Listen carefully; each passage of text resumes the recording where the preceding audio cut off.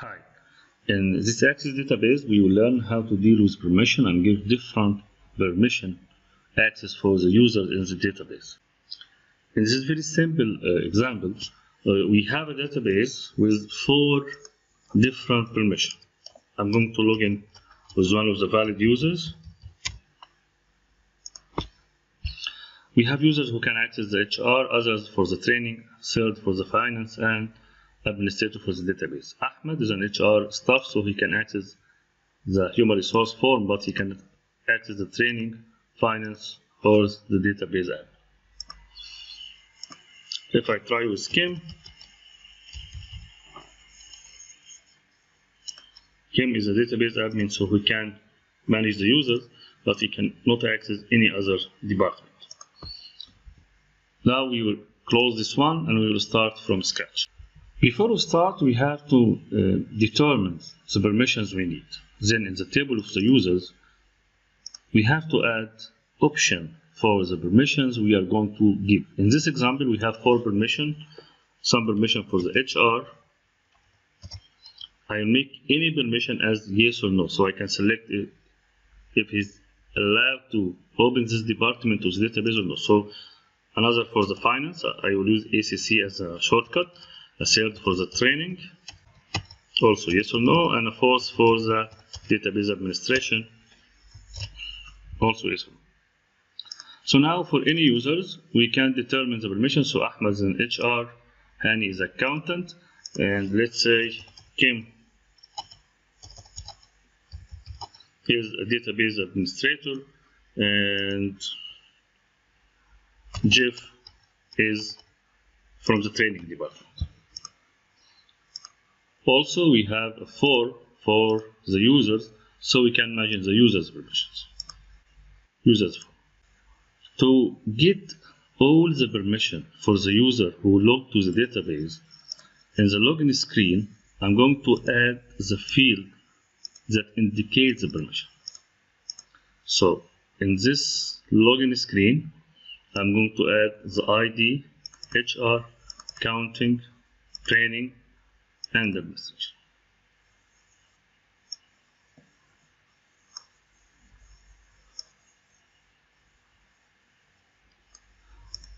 Once we open this login, by default it will bring the first user's permission, who is Ahmed, who can access the HR.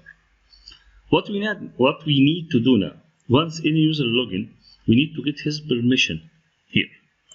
To do so, I'm going to search for record if the user successfully logged to the database. So this is the login button. This is the code for the login. I'm going to stop the opening for the main form and keep the login form displayed so you can see the result. So if the user password was correct, it is equal to the password in the table users, I get the ID using dlookup and put the ID in this field, which is a text box with ID as a name. I will use this ID to search for record in the current form, so I'm going to skip this formation. Also, I will skip the object name because I'm searching in this exact form. I'm searching for the first search result. My where condition is the ID in the table is equal to the ID in the form. That's it. Let's try. So, if I try to log in with Kim, if I remember, Kim is an admin, so Kim is the user number 3, and he only can administrate the database. If I try to log in with Hani, Hani can only access the accounting or the finance department. Jeff, let's say the password is 111, and so on. So if I try with Jeff, he can only access the training. Of course, after we make sure the search is working, I will hide all this information.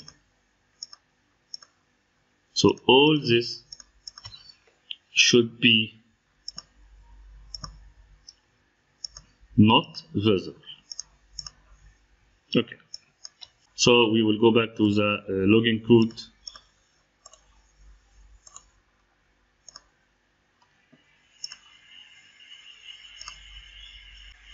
And display the main form if the login is correct, and hide the login form. So now we are sure after the user submit a login successfully, we can know his permission. So what we will do in the main form. So let's add the code that check the permission in the main form, in the login form, and open the specified form. Of course, we need two more buttons here. We need a button for administration, and we need a button for the logoff. So let's start with the human resource. If the user clicks in the human resource, it will check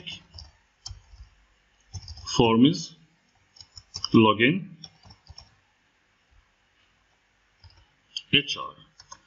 If this field is equal 0, it means the user has no permission to access. So in this case, we will display a message box saying access denied. Otherwise, else, we are going to open the form HR. So let's try with this one. Of course, we have to enter. So I'm going to log in with Ahmed, as Ahmed can access the human resource department. Okay, but if I try to log in with Kim,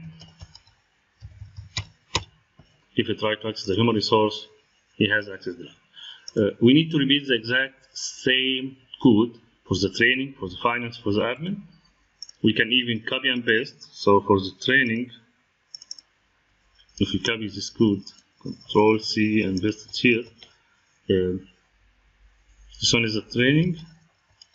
Yeah, the training. So it will check the training permission in the login form, and accordingly it opens the training form. So we have a training form here. If the user has permission to access, it will be open.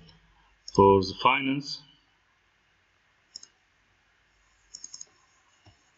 it will check the ECC, it's a shortcut for accounting, and it will open the ECC.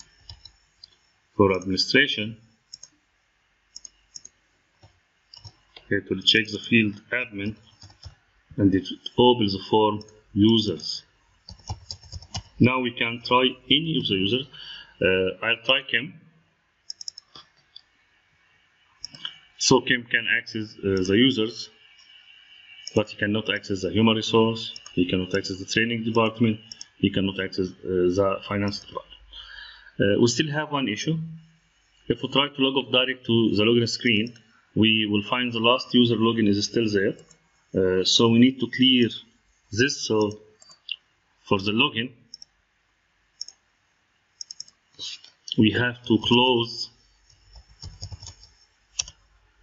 the login form before we open the login form again. Sorry, we need a code here. Then we need to do command to open form the login form. Why we do so? To make sure if we use the login, we end up with a login screen with no user permission, with no username and password. That's it. You will find the link to the blank database, the one with no code, and you will find the link to the database final one with the code. Have fun.